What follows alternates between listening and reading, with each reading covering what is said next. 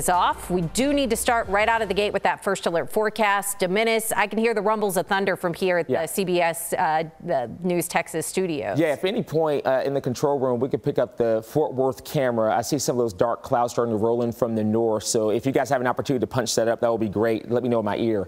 I look at first alert radar. Today is a weather alert. We do have severe thunderstorm warnings and affecting and impacting areas here. How about this for Tarrant County, Wise County, Denton County, Parker County until about 7 o'clock this morning.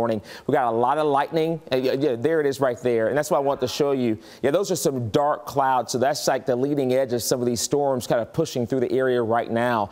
And so that's toward the northern areas of Tarrant County, especially areas of Tarrant County, northern parts of Fort Worth that we're tracking those thunderstorms pushing in right now. So very dark, ominous looking clouds pushing through. And we're going to see things go downhill a bit closer to Fort Worth pretty soon.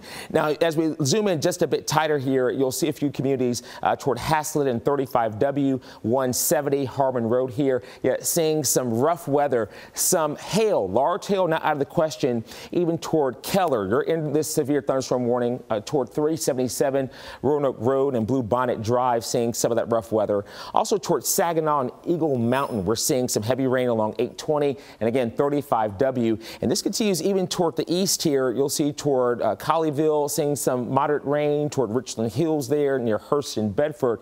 And as we zoom in toward areas here in Denton County, still some more showers and storms we're tracking toward Texas Motor Speedway, North Lake there, also near Argyle and a bit closer there toward 377. These storms are moving to the southeast at about 30 miles an hour. So areas toward Louisville at 643, DFW Airport at 649, near Arlington at 701, and near UT Dallas at 714. I'm assuming that these storms will continue to hold their strength, and they may impact areas in Dallas County. Delta Hopkins counties, we still have a severe thunderstorm warning for you until 7 o'clock this morning. These storms are impacting areas here near Sulphur Springs and Winsboro, pushing generally to the southeast toward Mount Pleasant at about 30 to 35 miles an hour. Just a larger view, I want to show you some more storms I'm tracking toward the Red River here, toward Gainesville and Sherman. We've got to watch out for these, and especially this one here in Tarrant County. It will continue pushing to the southeast.